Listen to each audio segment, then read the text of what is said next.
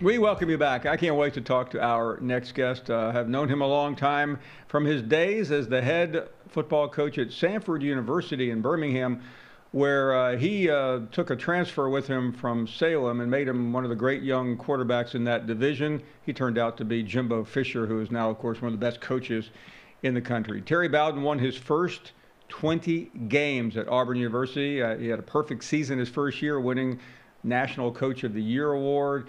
And he was introduced earlier this week at Monroe, where he has already hired a pretty impressive staff, including Rich Rodriguez. Coach, it has been way too long. Great to have you. How are you doing? Paul, I'm doing fine, and I've watched and admired the job you have done from those days. You just caused havoc over down there in Birmingham with all of it. You seem to be doing a pretty good job of doing that all over the country. I enjoy watching it. You know, I was sitting there thinking about you today, and I don't know why I'd forgotten some of the coaches that you helped get started, but I would imagine watching Jimbo Fisher go from you once said he was one of the better quarterbacks you had ever had. Is that right? I think he was the best. I mean, if you're talking about who is the best college quarterback, how many? You're 5'9". Well, Jimbo probably says he's 5'9". He's 5'8", maybe. All of us, I'm 5'6". He's taller than me. No, Jimbo was the best quarterback I've ever had. From pure coaching, quarterbacking, leading a team, being a quarterback, and I've had some really good ones. Stan White, Damian Craig. They were outstanding too. They may not have been tall enough to be NFL first-round picks, but when it comes to being a college quarterback, that's not the same thing as being the best NFL prospect. Jimbo was a leader. He was a fighter. The linebackers and the offensive linemen like to hang around with him. That's the kind of guy he is. Well, I am really happy. I was talking to Tim Brando the other day. He called me, and he said, I'm on the way to introduce Terry Bowden. And I said, well, first of all, two guys who like to talk. Did you ever get a chance to talk at your own press conference? Timmy's one of my best buddies, and my father. He first interviewed my father in '79 when we went undefeated that year at Florida State. Tommy and I were grad assistants, and Jeff was a walk-on. We were all down in Tallahassee, and Tim was a Cub reporter, I think, for someone. And he's been close to me. He imitates my dad probably better than anybody. And so they've always been close. He really enjoyed it. My father came out at 91 to the press conference. I've known him for a long time. I did radio 3 years in a row, 3 hours a day with Timmy B. Timmy's my best buddy, but he could take us into a segment and out of a segment without stopping, so I've been with him many times. How is your dad doing? You know, Dad's doing great, Paul, and that we're very fortunate. In September, when I was in Atlanta getting ready for the Georgia Tech game, I got a call from my brother Jeff.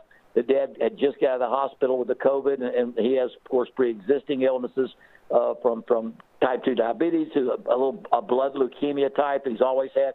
And he wasn't doing well, but he wanted to go home. He had been there over 2 weeks, and so he came home. Jeff did not think he looked well. He couldn't eat. He couldn't respond. I got into a town car and had somebody drive me. I had to drive me all the way to Tallahassee. All my family showed up. He wasn't doing well, and he lost so much weight. He wasn't eating. They put you go into an ICU unit, and your wife's not allowed to be there, and your kids aren't allowed to be there. You realize that what must go through your mind when you're 91 years old, and you never see anybody. So he came home, but he wasn't doing well. But he started eating a little bit. When he came home, he said, I got to eat he asked for a peanut butter banana sandwich, so I knew he was getting healthy. And so he finally got his weight back, his strength back, and today he looks just like he did before he got sick. Him and my mother doing fine. They flew over here and sat in our press conference Monday at 91 and 88, and they're doing fine. And this is the only game in town. There's only one bout still going. And it's the ULM. There have been a few. Well, Coach, it's such an obvious question. You're still a young man, but explain why this job? Why now? I love being here. Somehow along the line, whether it was at Salem or Samford or even the way Auburn had played coming into my time, or Akron, I've become kind of a turnaround coach. I'm a coach that I've tried over the years. I've wanted to move up, and I've taken over programs that weren't very good, and I've wanted to move up. And I probably wanted to follow football like my father too much, and then I wanted to take over small college programs and work my way up to the big time. And once I got there, I put pecan trees in my backyard, and I chose to stay there like forever. and probably turned down a few that might have gotten. And that's what I always have done. Now, what's different was I took that 10-year hiatus to ABC television. I got to go from Auburn to the studios in Times Square with John Saunders, and you know how difficult it is to get in this business. That wasn't a bad little deal. You know, that gig was pretty good, and I almost never left it. But at this point in my life, I'm 64 years old, and I left Akron with a new boss and that wanted to go a different direction. But like a lot of coaches, I had a guarantee for a couple of years, had some cash. I said, I'm going to go to a major program, and I'm going to study coaching again. I'm going to study these guys. My intent was to maybe get another mid-major, a job that needed a coach to turn them around. And so I went there with that intention. And there's only 127. About 10 of them opened up this year, and a 64-year-old man got one of them. I mean, does that make sense to me? When you were at Clemson, what was that like, learning and sitting back as almost a student again, even though Dabo Sweeney, I think, was barely was barely in high school he was at Alabama by the time you got to Auburn. Paul, now when I got here, and I'm sitting in the very back of the room, and again, I wasn't acting like a student. I had to go to grad school to become an analyst. They had no positions. I had to be a student. So I shocked Dabo, and I said, Coach, I'll go to school. So after 34 years from graduating from law school at Florida State, I got my master's at Clemson. And right now at ULM, I'm still taking my final 6 hours online to have a Clemson. That's the truth. So I'm finished up with a degree. But that's the only way I could get there as to be an analyst, because they had filled up their positions, and I couldn't be a free because you can't work their computers or get their keys without being somehow tied. But that being said, Paul, you were there probably my first time I ever coached against Alabama on the Plains, and we had that 11-0 season. I'm coaching and calling plays on the sidelines, and there on the field is Levansky Hall and Mickey Kahn, and on the sideline was Danny Pearman coaching tight ends, Woody McCorvey coaching wide receivers, and a young graduate assistant named Dabo Sweeney, and all those people were going against me. And you know, when you call plays and you run an offense and you win the Iron Bowl against Alabama, you get some street cred. And I think I always had a little bit of street cred with those guys. And I think when I got to Clemson, the biggest thing that I had was respect. 5 years I coached the Iron Bowl. 3 times we won it. Coach Stallings and I coached the final 4 years in Birmingham when it really was the Iron Bowl.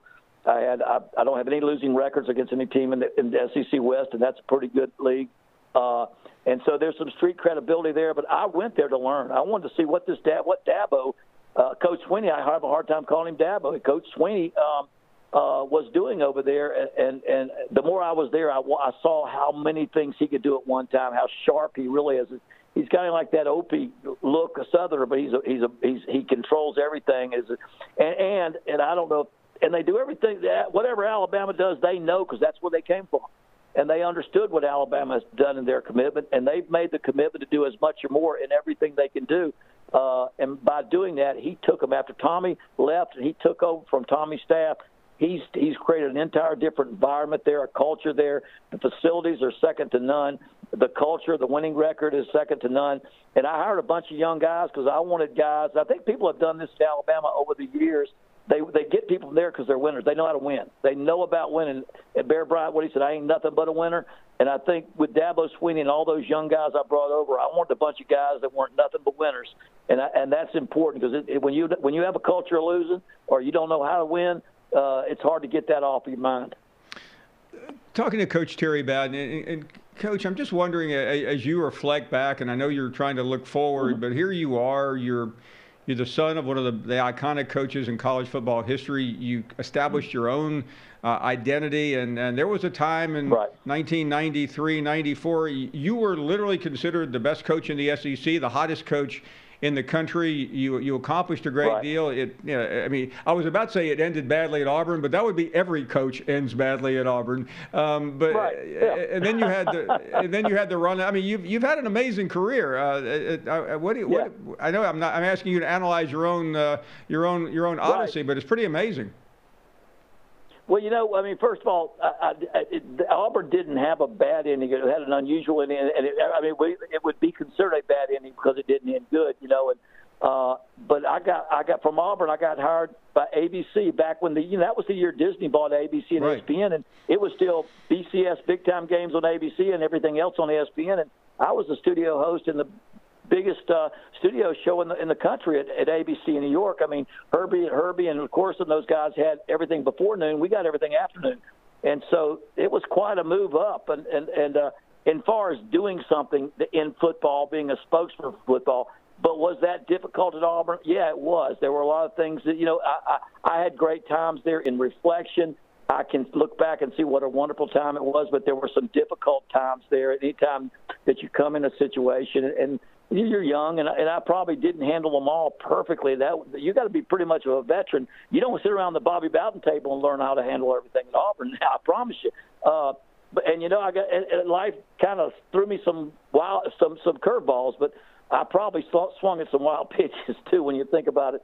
But it was a great time. I look back on that with fond memories.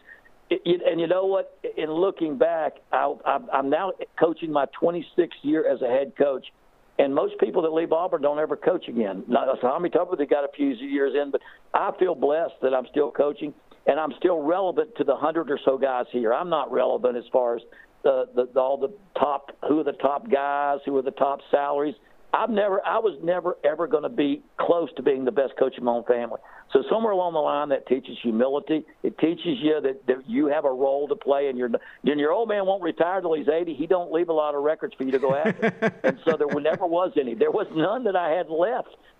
And yet we thought that with Bear Bryant, nobody could take his record away of 6 national championships, but that's happened. But anyway, I'm blessed. I've got the same number of players that kneel in front of me that Nick Saban does, and that Dabo Swinney does. And you know what's funny? Tommy and I grew up in Morgantown, and that's where we grew up and coached football and learned how to coach. 20 minutes away, Rick Rodriguez grew up. 30 minutes away, Jimbo Fisher grew up, and 20 minutes away, Nick Saban grew up. It's an incredible place of grinders, blue-collar background, coal miner fathers. There's something about them there hills that make you tough. And make you overcome and make you handle tough situations that, boy, it gets you. You may not always have the right answers, but tough, hard work will get you through till you find the right answers. Nick Saban is 6 years older than you, and he's asked every press conference at the end of the season, how much longer are you going to coach?